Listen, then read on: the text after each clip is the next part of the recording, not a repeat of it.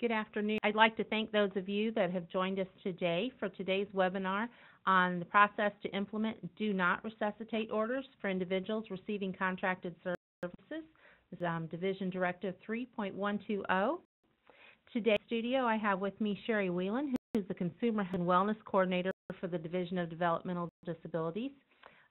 Before I turn that over to her, I'd like to toss out a couple reminders. If you have questions regarding sound or anything technical, if you'd like to drop those questions in the chat box, I will do my best to help you with those. If you have questions regarding content with today's presentation, we ask that you put those questions in the Q&A box. We will be answering those questions live today. Those questions will be compiled and put into a Q&A document that will be distributed along with the recording of today's webinar and the presentation. As with our other webinars, you can watch for to become available when the division email blast sent out, and you can always check out our webinar page and our previous webinar pages on the division website. So with that, I will turn it over to Sherry. Okay, good morning everybody, and thanks for joining us today. Today I am going to provide you with an overview of the Division Directive 3.120, which has replaced Directive 3.080. The directive is titled Process to Implement Do Not Resuscitate Orders in Individuals Receiving Contracted Services. So the objectives for today are that I hope that you'll leave this overview with a better understanding of what is a DMH non-hospital DNR order, what is an outside the hospital or OHDNR order, what is alternative to CPR, and what is the process for implementation. So we are going to have a lot of terms that sound a lot alike. For those of you who are familiar with the previous directive, really only new terms being introduced today will be the terms referring to OHDNR or outside the hospital DNR. So hopefully that will help. Describes the process for implementing Do Not Resuscitate orders for individuals receiving contracted services that are licensed, certified, accredited, and or require through waiver service criteria that staff providing direct service be certified to administer CPR. This shall include examples such as residential services, personal assistance, rehabilitation, and employment services. The exception is service provided through the self-directed service model. Before we do the directive overview and process, I'd like to review a few terms that will be used today, and I will go into more depth on each of these terms later in the presentation. So the next few slides are just going to be introductions to the terms. So the term we will review is Do Not Resuscitate order, just as a DNR. In general, a Do Not Resuscitate order, or DNR, is a legal order written to withhold cardiopulmonary resuscitation, or CPR, in cases where a person's heart has stopped or they have stopped breathing. A Do Not Resuscitate order, or DNR, does not affect any treatment other than that which would require CPR. Throughout the term, terminal condition is utilized, and the revised Missouri Statute 459.010 defines a terminal condition as an incurable or irreversible condition which, in opinion of the attending physician, is such that death will occur within a short time, regardless of the application of medical procedures. The Department of Health and the Missouri Hospice defines a short time to mean 6 months or less.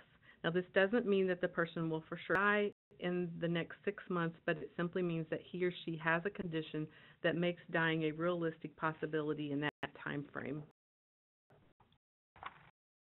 So, being introduced to be utilized utilized in this directive is the outside the hospital DNR, or OHDNR.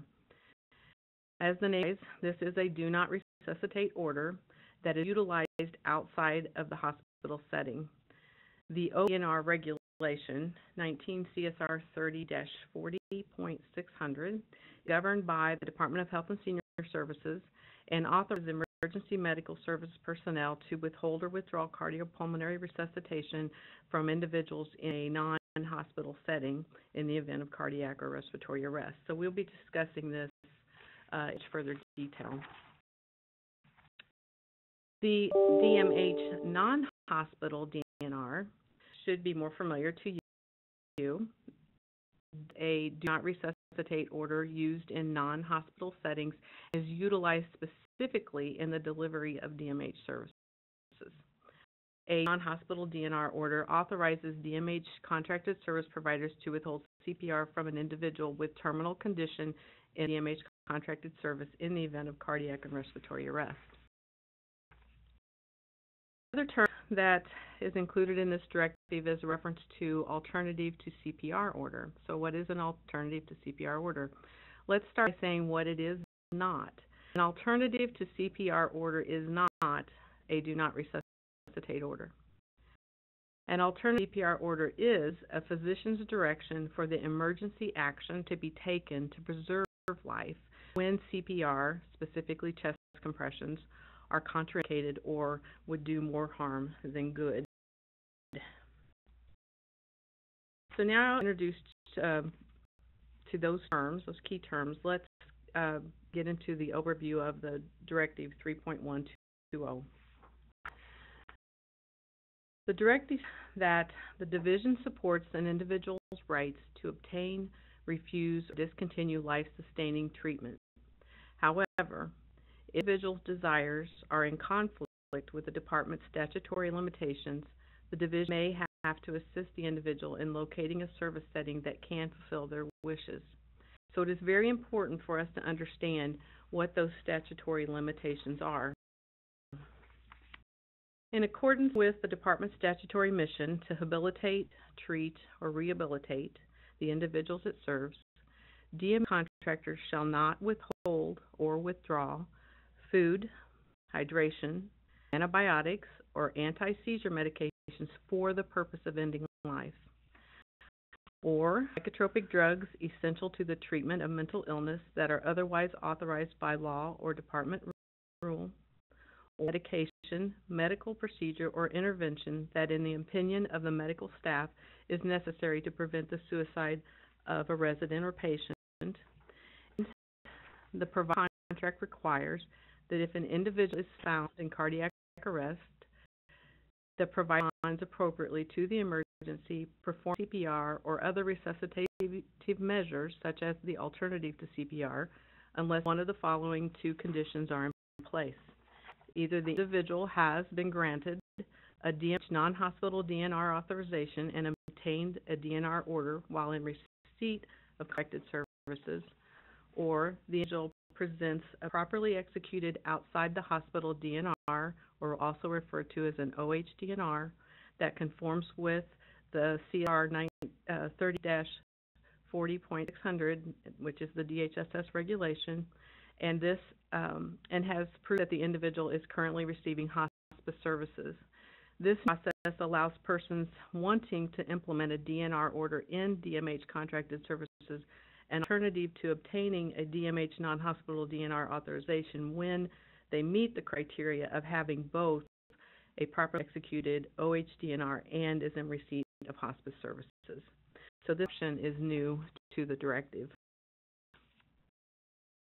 Overview, keep in mind the standard practice of responding to an emergency for a person found breathless or pulseless is to initiate CPR or cardiopulmonary resuscitation, which is comprised of rescue breathing and chest compressions. This standard practice is a contractual expectation for DMH contracted providers. The individual has a medical condition that will prohibit the use of chest compressions. Emergency responses need to be defined. That is what we refer to as an alternative to CPR. Alternative to CPR order, as I said before, is not a do not resuscitate order. It is an alternative emergency response. So if a physician determines that a current condition is such that the performance of CPR is not an option, but would cause more harm than good to that individual, an alternative plan to CPR may be developed. Is positioned in the form of the alternative CPR order form. The staff will always respond to this emergency of persons found pulseless or breathless by calling 911 and following the physician's order for an alternative action to preserve the individual's life. An example of alternative action that could be prescribed may be the utilization of an automated external defibrillator or an AED. The justification and details for the alternative emergency procedure will be incorporated into the individual's plan and revised and updated at least annually or as indicated with a change in status. Any necessary equipment to respond to an alternative to CPR order that's been prescribed must also be available, and staff must be trained accordingly. The alternative CPR order form itself is Appendix D and is posted on the with Directive 3.120 on the DMH website. So this slide is just a screenshot of the top half of that form, the alternative CPR order form, which is a single-page form. And the form must be completed, signed, and dated by the attending physician. The alternative form should be, the order should be very clear in regards to the instructions given to staff for their emergency action to be taken to preserve the life when CPR is contraindicated. If you pursue an alternative to CPR order, when make sure that what is written is very clear, exactly the course of action to take, and if necessary, then get written clarification on that order. The something new directive regarding to alternative to CPR order is that we do need to have the order renewed annually, and there is a spot on the form for that signature. We accommodate the requirement by having a second page to use for renewals of the original order. When the doctor reviews the alternative CPR or annually or any time when there's been a change in their condition, if the original order changes, then a new form is used in lieu of just having a renewal signed. So a renewal is for an order that has not changed. The alternative CPR is reviewed by attending physician, as I was saying. So this is a physician's order and should be handled as such. The alternative CPR order form should be retained in the front of the individual's record for quick reference unless otherwise specified in the provider's policies and procedures. And of course, all staff should be knowledgeable and understand the appropriate action to take should that individual be discovered breathless or without a pulse. When someone is diagnosed with a terminal condition, it can be a very stressful time for the individual and their families and their caregivers. And this is especially true if end-of-life planning has never been discussed. We've already talked about the definition of terminal condition being an incurable or irreversible condition, which in the opinion of the attending physician is such that death could occur within 6 months or less. So it is critical that the individual's planning team discuss the diagnosis, the prognosis, individuals' and families' wishes. Such a significant change in status will require immediate evaluation and planning for the individual's needs now and what is anticipated to come. At that discussion, the provider should evaluate their ability to meet the individual's wishes in end-of-life care, and hospice services and medical personnel are good resources to assist that team in anticipating those needs based on the individual's diagnosis.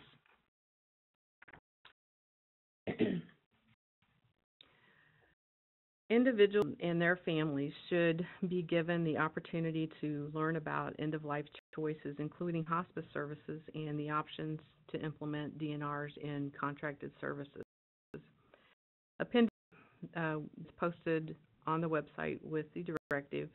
an overview of DMH process relating to DNRs and could be used to review with the individual and the family or the individual representative if a DNR is being discussed.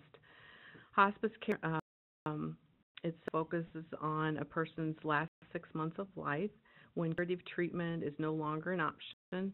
Hospice professionals work to make the patient's life as comfortable as possible, and hospice service support the individual and their family and their caregivers through end-of-life care, so they can be a great resource if service is desired. It is important to note that when you're seeking hospice services, each hospice provider may be offer different resources.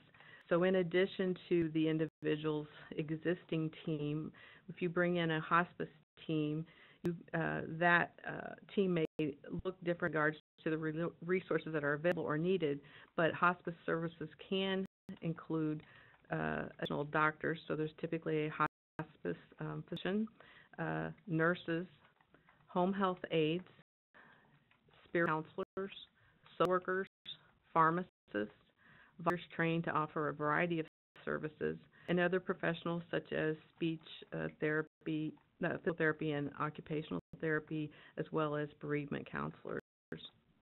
So more and more individuals across Missouri are utilizing hospice services along with their DMH services, and you can see from the amount of optional resources that this would take additional coordination of care and ongoing planning will be required.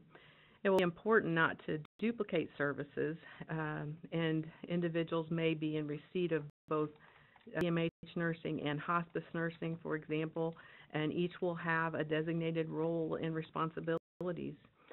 This requires planning and coordination, especially between the DMH provider and the hospice provider, so in an effort to not duplicate services.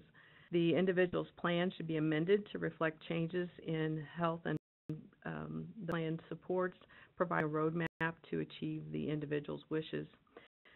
If a hospice provider that is selected is new to services in the DMH setting, it may also require that additional orientation and planning be done with that provider organization.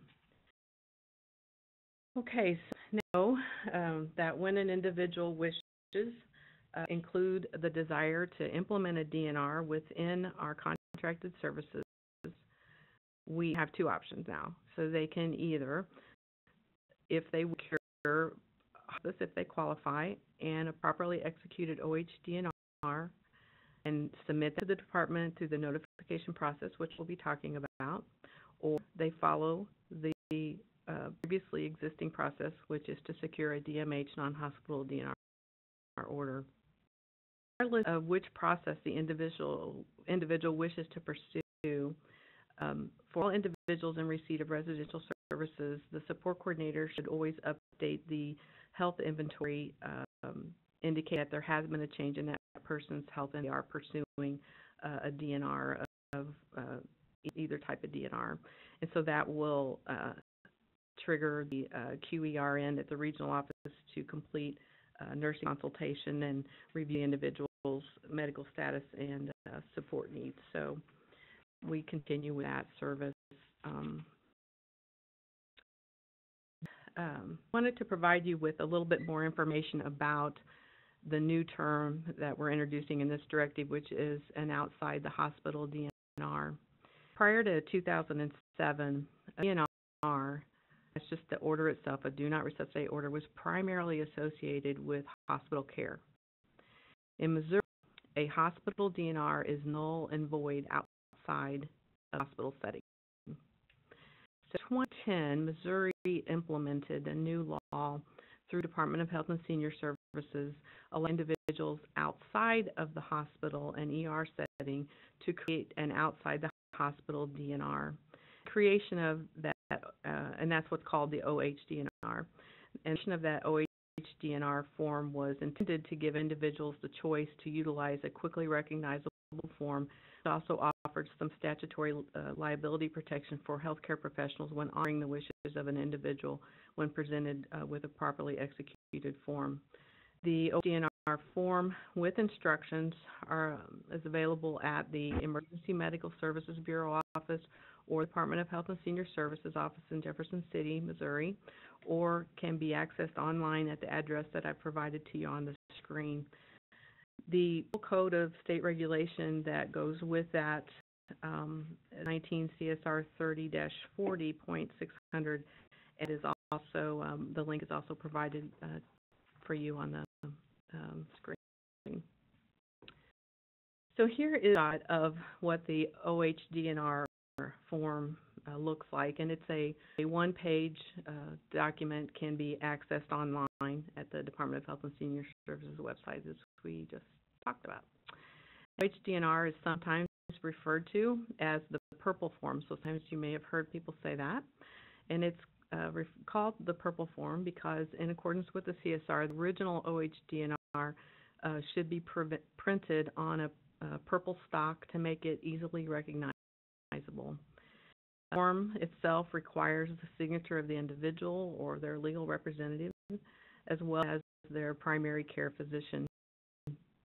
The physician affirms that the order is the wishes of the individual or the individual's representative, that it is medically appropriate and documented in the patient's permanent medical record. I would ask that you please refer to the DHSS regulation to read all of the requirements of how to properly execute an OHDNR. I will provide you a few of the highlights from it. One is that an OHDNR requires the individual to be either 18 years of age or older, and who is not incapacitated but able to give informed consent, or they patient representative designated as their durable power of attorney for health care, or they have guardian or limited guardian for an incapacitated person. The other highlights of things that are required from that website is you will see that the OHDNR is only effective when the individual is not treated within the hospital. So the hospital, if they need a DNR while they're in the hospital, they get a hospital DNR. So you can transport, so to speak, that in with their records. The DNR shall be maintained as the first page of the individual's record in the provider's care unless otherwise specified in the provider's policy and procedures. The OHDNR shall be transferred with a person in the community. So if they go from one provider to another provider, they can transfer for the OHDNR outside the hospital. The OHDNR original may be photocopied or faxed, and the photocopy of the original may be used for any purpose for which the original OHDNR may be used. And then, of course, an OHDNR, so outside the hospital DNR, is still a DNR, and a DNR can be revoked at any time.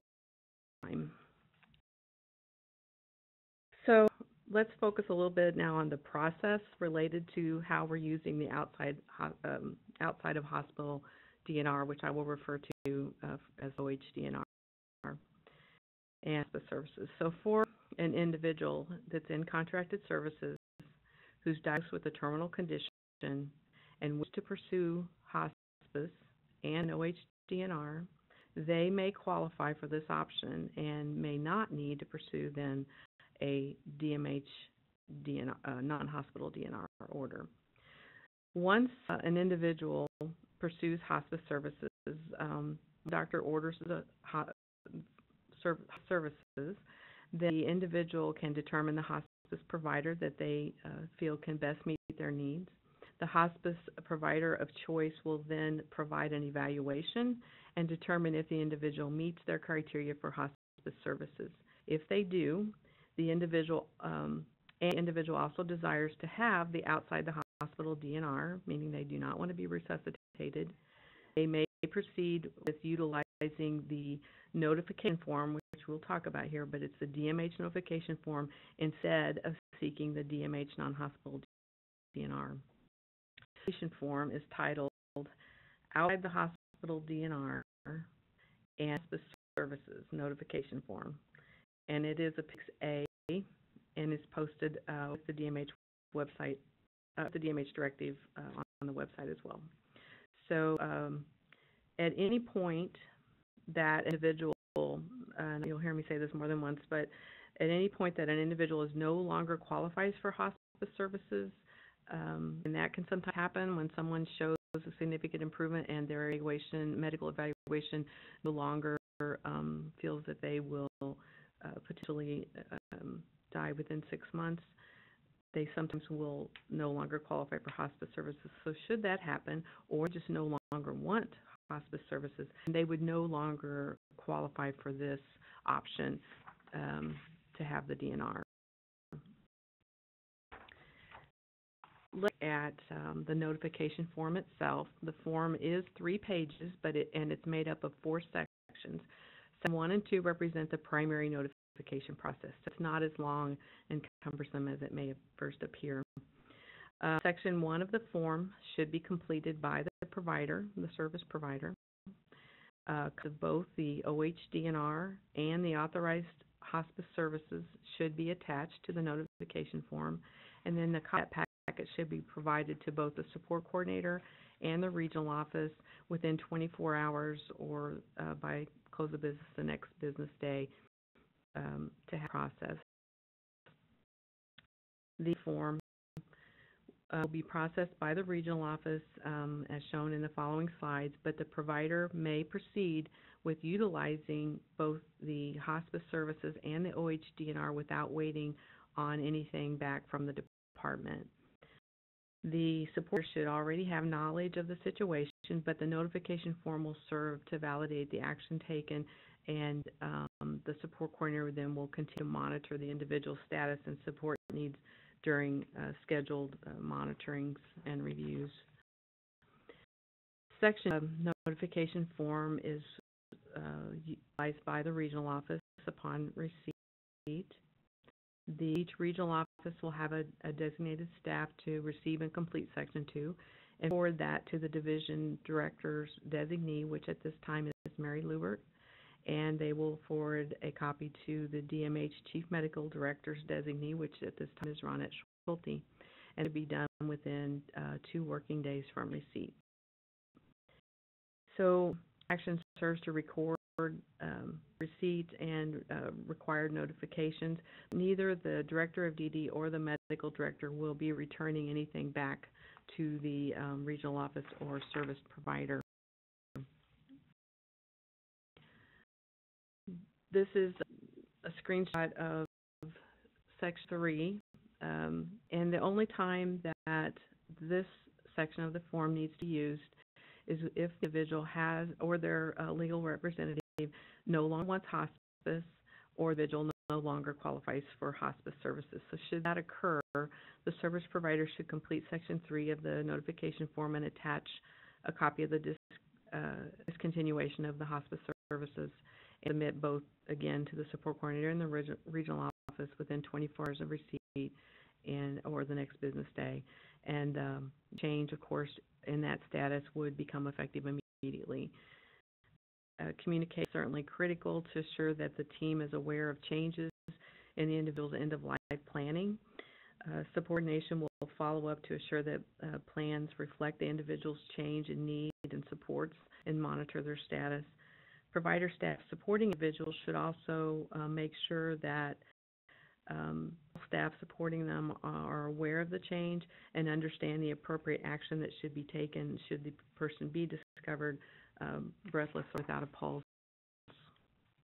Section 4 is just follow-up or completion to when Section 3 is initiated. So it is completed by the regional office when that notification or if that notification would be received, and it is the same way by submitting to the division director designee or the medical director's designee, and will be returned.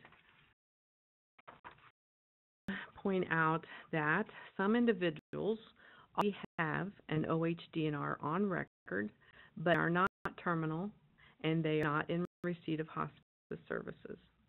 So anyone may have an OHDNR order to present to first responders. However, when an OHDNR is used alone, without hospice, in a DMH contracted service, the provider would be expected to respond to the emergency, initiating CPR, and once EMS arrives, the OHDNR can be presented to EMS, and they can determine if it is medically appropriate to discontinue CPR.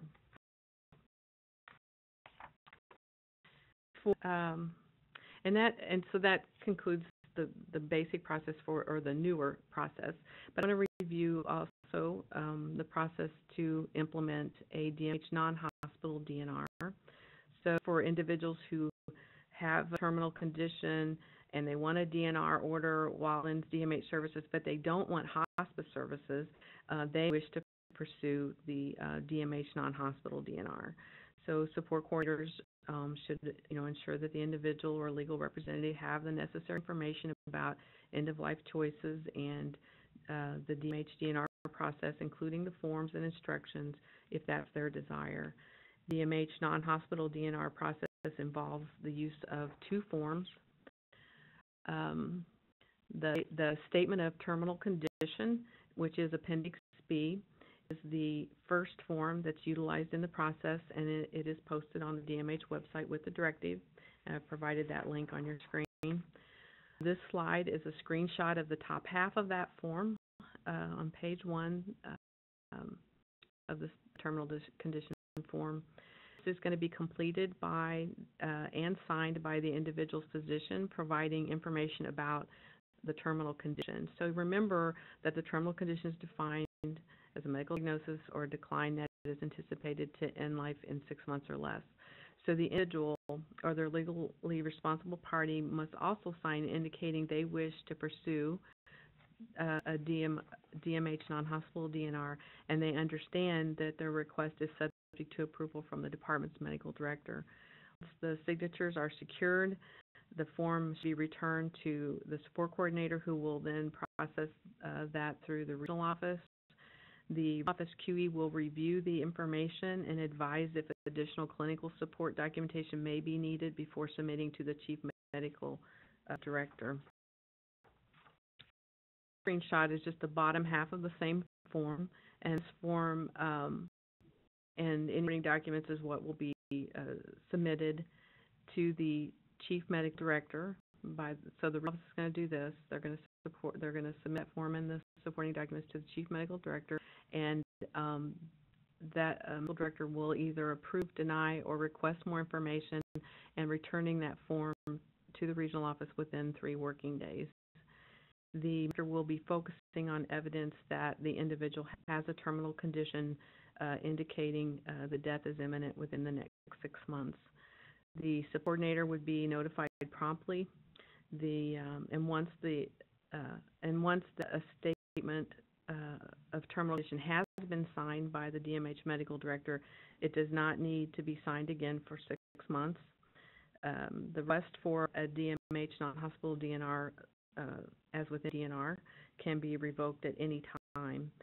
Revocation occurs, so if a person were to revoke the DMH DNR, a copy of that revocation would be provided to the regional office. In this, the medical director does not agree with the evidence of terminal condition. It will be documented on the same form and returned to the regional office, and that decision can be appealed to the DMH medical director using the instructions that are provided with 30 days. Once an appeal is submitted, the medical director has 10 working days to complete the speak with the individual or their representative and other advocates to provide a decision. The medical director will notify the division of the final decision in writing. The second form in this same process is utilized once the statement of terminal condition is authorized by the medical director, and that's the DNR order itself, and that's Appendix C. Once the statement of terminal condition authorizes authorizes to get the DNR order, it may be pursued from the attending physician using this form. This is a screen DMH non-hospital DNR order form, and the DMH non-hospital DNR order must be renewed every 6 months. If it's still needed, the DMH non-hospital DNR orders should remain in the consumer record in a prominent location, and all individuals supporting should understand the appropriate action to take should the individual be discovered breathless or pulseless. Please note that in the delivery of DMH services, that regardless of a properly executed OH-DNR or a DMH non-hospital DNR, if individuals' respirations and cardiac function have ceased spontaneously as a result of an accident or an other event of a known terminal condition or complication thereof, such as choking on food, the individual will not be left unattended and shall receive intervention necessary to preserve his or her life. So what this means is that the presence of a DNR order does not affect any treatment other than that which would require CPR. So you'll react and respond to the emergency. For example, you can't allow someone to choke on food without an intervention because they have a DNR in place. The presence of DNR does not prohibit treatment for injuries or other treatment. It's just the act of performing CPR. Just a quick summary. That was a lot of terms and a lot of information to throw at you, but just highlight what we're really talking about from the previous directive to this directive is that we now have the option to use an out-of-hospital DNR with hospice services to be able to carry out that without DMH notification, or without DMH authorization, just obtaining notification. Now are requiring that the alternative CPR be renewed at least annually, and the that we now have a second page of the statement of terminal condition that needs to be renewed every 6 months. So this basically concludes my presentation for today, and I hope I'm leaving you with a better understanding of DMH Directive 3.120. And as Heike said, that this presentation recording along with the point will be did on the DMH Blast. So thank you.